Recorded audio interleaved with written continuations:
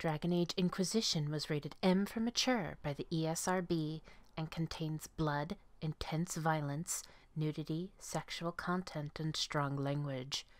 Viewer discretion is advised. Hello everyone, my name is Amaronith and I play games for the internet, and today we're playing Dragon Age Inquisition. Last time we were going through some courtly intrigue at Halamshiral, and it's time to fill in some Codex entries, do another Codex reading. Starting with characters. Alistair. A hero of the recent Fifth Blight, the Grey Warden Alistair is credited alongside the hero of Ferelden with slaying the Archdemon and sparing Thedas the ravages of the Darkspawn. Rumor has it that he is an heir to the Ferelden throne, but that he turned it down in deference to Queen Enora, daughter to the traitorous Tern Loghain. Grand Duke Gaspard de Chalons. Lady Montilion. I can offer no apology for my nephew's behavior the other night. Gaspard has never betrayed any interest in following my advice. In truth, everything he said to you at your dinner party, he has also said to me. His resentment at being deprived of the throne has festered for some time, and he was never one to accept defeat gracefully. I would take Gaspard's threats of war seriously. I do not believe my nephew knows how to resolve problems through the use of anything but steel. If his record on the battlefield is any indication, he is quite adept at so doing. I shall be increasing my personal guard directly. Sincerely, Duke Gratien.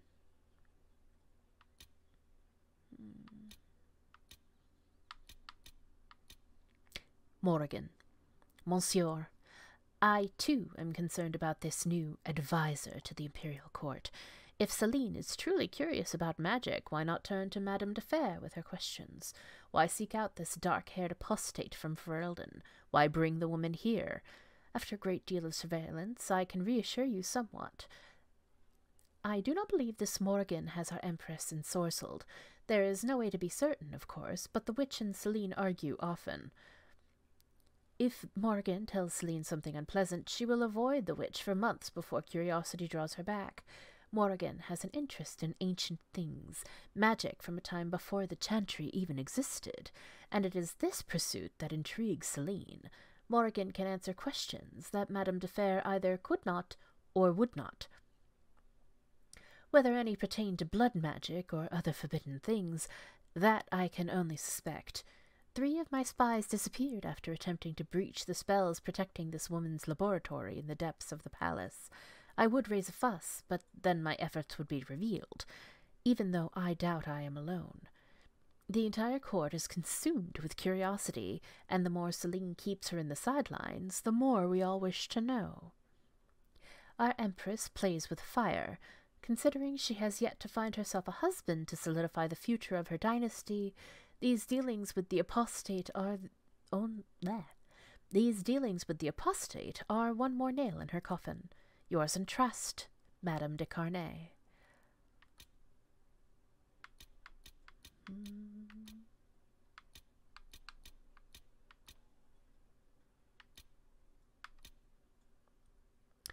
Warden-Commander Clarel.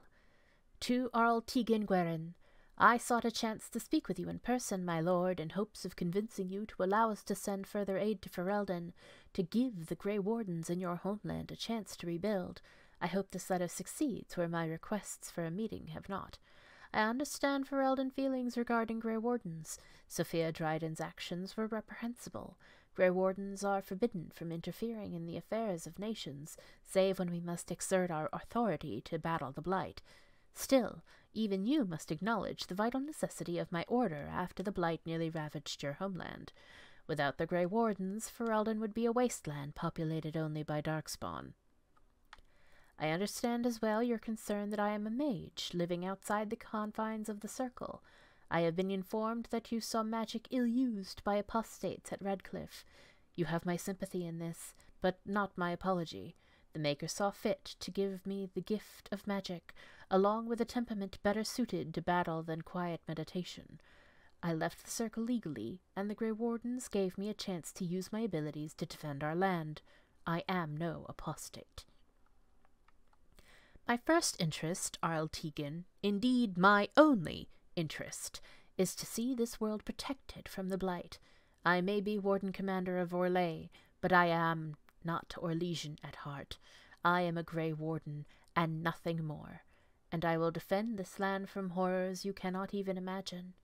My oath comes before political ambition, before concerns about the rights of mages. It will one day come before my own survival. I hope to hear from you soon. Yours, Warden-Commander Clarel de Chalons. Empress Celene Valmont. My dear Viscount, I congratulate you on securing an invitation to appear at court. Allow me to present you with these 3 words of advice as a gift. Don't underestimate Celene. You must not mistake her reputation as a diplomat and a peacemaker to mean she avoids conflict. Dozens of her enemies litter the bottom of the harbor in Val Royeaux. Negotiation did not send them there. She is as shrewd and ambitious as her grandfather Judical I, but unlike him, she knows how to handle the nobility. She built the University of Orlais, the most vehemently opposed project in Orlesian history, because she knew how to win the support she needed to overcome even her bitterest rivals. She can keep a pet apostate in front of the chantry, because even the divine fears her influence. Do enjoy your visit to the palace. Sincerely, Duke Germain. Okay, and now that's everyone in characters. Creatures. The Black Wolf. Updated. The scouts report activity uncharacteristic of lupine behavior. The breach and resulting rifts have caused unprecedented disruptions in the Vale. Such alterations to the environment may account for the unnatural aggression. If this is indeed the case, I cannot yet say how widespread the impact. How many wolves does this environmental imbalance influence? What threat do they pose to resistant members of the pack, to the local population? This warrants further investigation.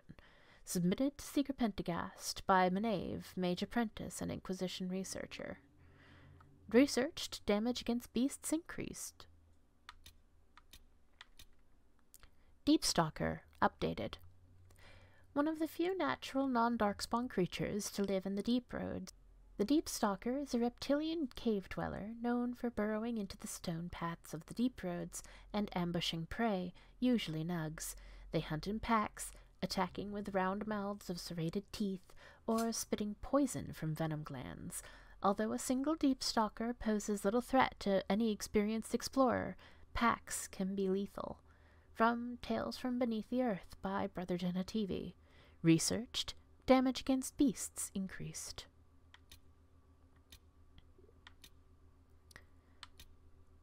Hurlock, updated. Those who had sought to claim heaven by violence destroyed it. What was golden and pure turned black. Those who had once been mage lords, the brightest of their age, were no longer men but monsters. Thernodes 12:1. Sin was the midwife that ushered the darkspawn into this world. The magisters fell from the golden city, and their fate encompassed all our worlds, for they were not alone. No one knows where the darkspawn came from. A dark mockery of men. In the darkest places they thrive, growing in numbers as a plague of locusts will. In raids they will often take captives, dragging their victims alive into the Deep Roads. Most evidence suggests these are eaten. Like spiders, it seems darkspawn prefer their food still breathing. Perhaps they are spawned by the darkness. Certainly evil has no trouble perpetuating itself.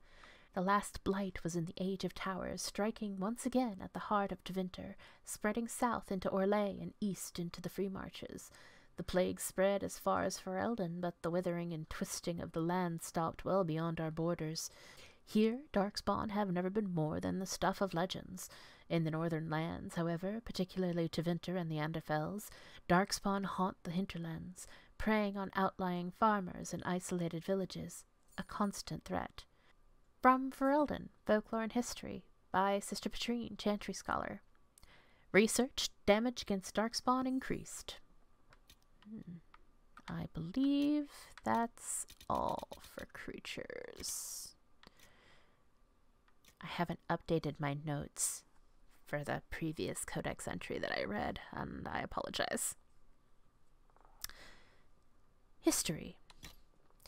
Orlesian Caprice coins. Victory in the grand game is not merely determined by what one has at one's command, one's connections, and one's machinations, but what one is willing to give up. The clearest example is the Caprice. Each coin is traditionally a gift. They were once tokens of regard, favors for chevaliers from their lovers or patrons. Throwing them into a fountain was rooted in superstition. The token was offered as a sacrifice, a bribe to Andraste to keep the chevalier safe on the battlefield. The more one had to offer to the waters, the better one's chances of escaping the caprices of fate, hence the name. Over time, the superstitions aspect of the custom faded. Now the caprice is a mark of status. The more coins one has, the more public the spectacle of throwing them away, the stronger one's position in the game. From the Dowager's Field Guide to Good Society by Lady Alcyon.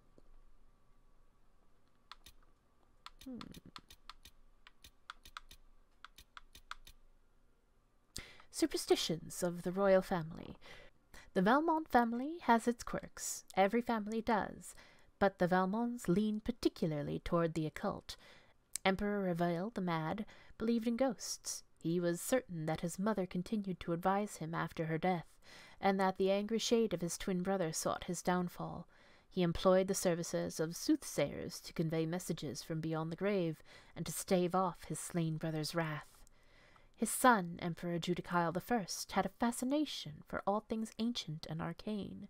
It is said that his desire to reconstruct the palace of Halamshiral, after an elven uprising destroyed it, was due more to his interest in the site itself than in politics or the game. They say he chose to spend the winter months at this family retreat because he believed the palace located at a nexus of elven magic, that spending time there would grant him longer life, as with the fabled immortal elves. In the end, the palace did not prevent his death due to heart failure. His youngest son, Prince Renaud, had a similar interest in elves and the Dales. He collected carvings of Hala, the Dalish beasts of burden sacred to one of their false gods. The statuettes, all the work of Dalish artisans during the Long Walk, were kept in his room in the Winter Palace. When his daughter ascended to the throne, she had them repurposed as keys. But why? And for what? No one can know. An excerpt from Architectural History of Orlais, Volume 1, by Elodie Fernald. Winter Palace.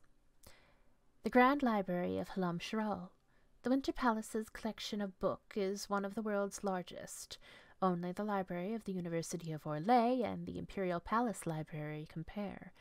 Famed cabinet maker Gustave of Valfontaine designed and built the shelves, the finest examples of his marquetry technique still in existence. Excerpt from the Architectural History of Orlais, Volume 1, by Elodie Fernald. The Rochelle Fountain. Emperor Judicial I commissioned this massive fountain to commemorate House Valmont's historic victory against Xavier Dracon.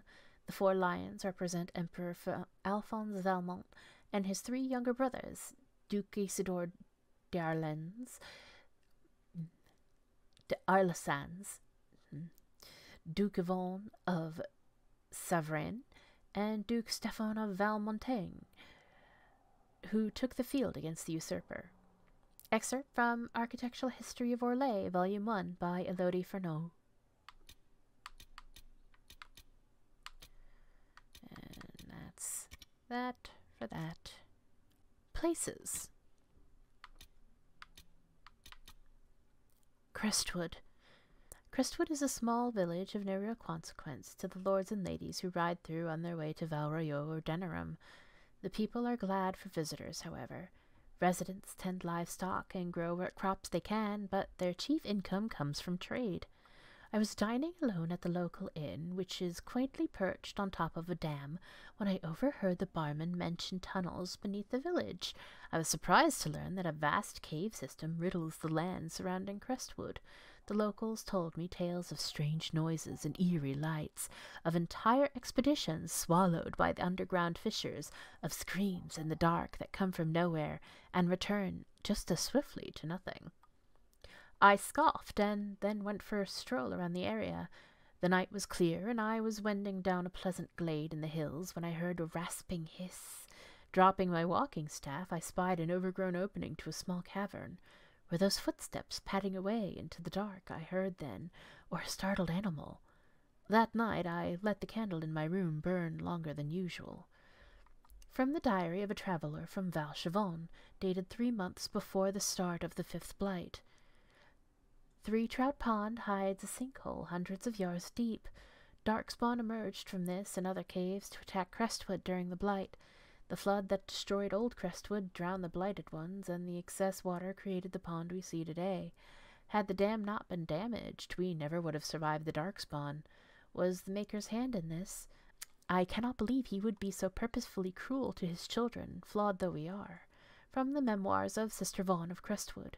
Resources found here: elfroot, spindleweed, blood lotus, deep mushroom, embryum, iron, obsidian, everite. Halamshiral.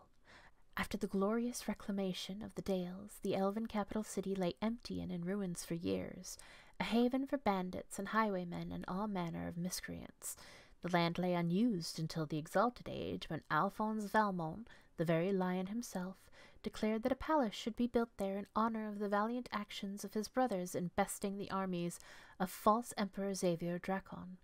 Originally called Chateau Lion, or Chateau Lion, it was designed as a grand retreat for the Emperor's brothers and their families. The city of Halamshiral grew around the palace. The first records of its existence appear in the Storm Age, when Emperor Cyril granted the title of Marquis to Sir Reginald Montclair for administration of Halamshiral. An elven uprising destroyed Chateau Lion. In the Blessed Age, when Emperor Judicael I rebuilt it, he named the new retreat the Winter Palace. It was designed more for the Emperor and his immediate family than for any cadet branches of House Valmont, and became the heart of the imperial court in the darkest months of winter. An excerpt from Architectural History of Orlais, Volume 1, by Elodie Fernot. Tales. A Ghoulish Delight. My dearest Reginy, surely you must have heard the Pagets' failing fortunes. They've lost almost everything. The Lord made some bad decisions and trusted people he shouldn't. All that's left is La Maison Verte in the Dales. They have to sell it and move to the city. I was called upon to find someone willing to buy the house. You would be so proud of me. I surpassed all the Lord's expectations. I looked into La Maison's history first. Did you know it was built in the time of the elves? It was a sanctuary dedicated to Andril, goddess of the forest. The house was built around the ruins. The heart of the shrine was an etched stone altar, now in the grand hall. It's quite spectacular. Any noble in Valrio would be envious of something with such historical significance. I planned a party to show off the house and its elven altar. We had it decorated with white flowers and candles, even brought in some hearts to graze in the garden outside. The effect was stunning. Then my stroke of genius. Remember when Lady Karen's pastime was reading about elves and how sympathetic she was to what happened in the Dales? She couldn't stop talking about how we must make contact with the restless elven spirits. All her lady companions were so taken with the idea. Well, I did just that, or made the guests believe that's what happened. I had to hire a mage to help, of course, a very discreet fellow from Montsamad. During the party, I talked about how the house was a haunt for sad elven spirits. They ate it all up. Romantic, they said. For the final touch, I had everyone join hands around the elven stone and pray, and the mage, no names, cast a spell that made us dance like puppets on strings and sing the little bluebird of summer. It was a triumph. Offers began pouring in. One of them was even from the representative of the Grand Duchess Floriane. Oh, I have so much to tell you, I can't wait to return. With great love, Ignatius. Hard in Hightown, Chapter 6, by Varric Tethras. The estates of Hightown fall into 3 types. The dwarven palaces in their enclave huddled around their counterfeit paragon statues for shelter against the onslaught of the human ideas that surround them. The foreign quarter, where the wealthiest Orlesian and Antivan merchants stay during their twice-yearly visits to criticize the ship captains and shop clerks and accountants in their employ. And the noble mansions, where families who can trace their lineage back to Orlesian conquerors and Tevinter landlords perch to look down on the rabble of ordinary folk scurrying at their feet. But whoever they belong to, all of the Hightown estates have two things in common: a showy front entrance used when the occupants want to be seen, and a hidden back way when they don't. The servants' door to the Comte de Frevere's mansion was in an alley hidden by overgrown topiaries. Donan Brenikovic picked the lock while his partner, Jevlin, kept an uneasy lookout. They had left their armor at the barracks, but even in civilian clothes, the recruit managed to look like he was wearing an older brother's hand-me-downs. "I don't think this is what the captain meant when she said to get evidence," he muttered. The lock clicked, and Donan gently pushed it open. Only a few slivers of light slid through the shuttered windows. Silence hung in the air like a cheap tapestry. Donan and Jevlin crept through the dark rooms, alert for any sign of servants, but nothing broke the eerie quiet except their footsteps. In fact, there was no sign that anyone had been in the house at all until they found the room whose door had been torn from its hinges. Inside, the Comte lay in a pool of blood, one hand clutching a loaded crossbow, a dagger hilt protruding from his back.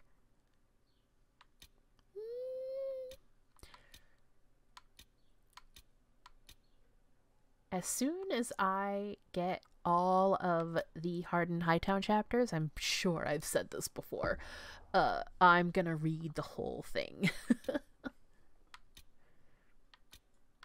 I might actually do that anyway, and I'll look it up in the wiki.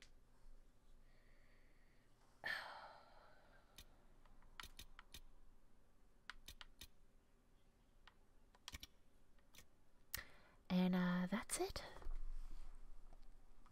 Thank you for joining me, and I hope to see you next time when we continue our courtly intrigue through the palace in Halamshiral. But until then, take care of yourselves, stay safe, and I'll see you in the next one. Bye-bye.